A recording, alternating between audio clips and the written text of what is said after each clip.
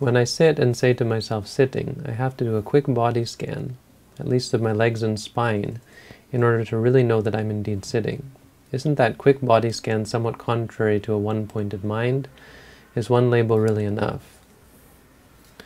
You don't really have to do that. I would say it's not really the object or not exactly proper meditation. It's much more forceful. You could in the beginning, and you could say that it's at least calming the mind down or focusing the mind.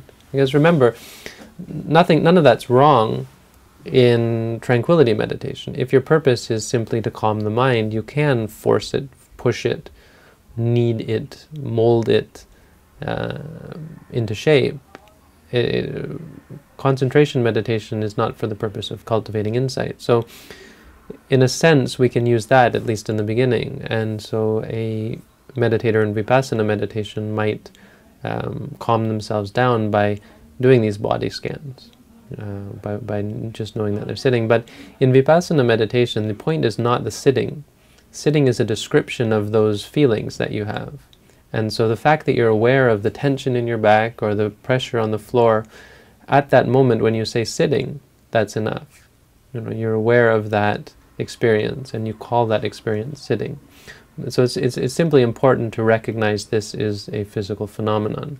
It's not so important to be aware that this is a sitting posture.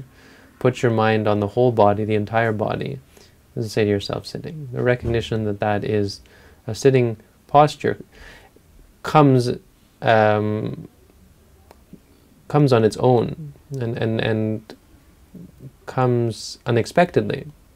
It's the sanya part, the recognition that this is sitting.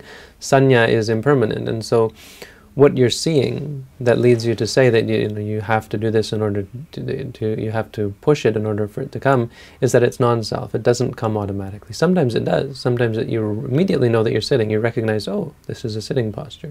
Sometimes you look and then there's no bing, this is sitting. You just never are aware that it's sitting. This is because it's not self. You can't force yourself to know that's what you're seeing.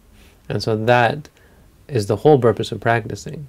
And that's what you're going to find. You're going to find that sometimes you are aware of the feeling, sometimes you're aware of this feeling, sometimes you're aware of that feeling, sometimes you're aware of the recognition of the feeling or putting it together as sitting, sometimes you're not.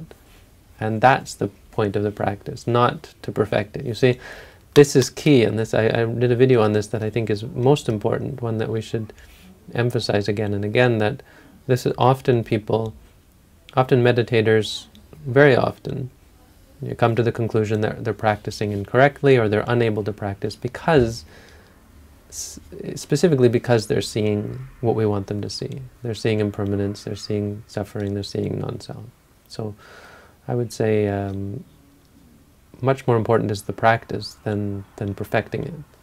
Perfecting it's not going to happen, not in insight meditation.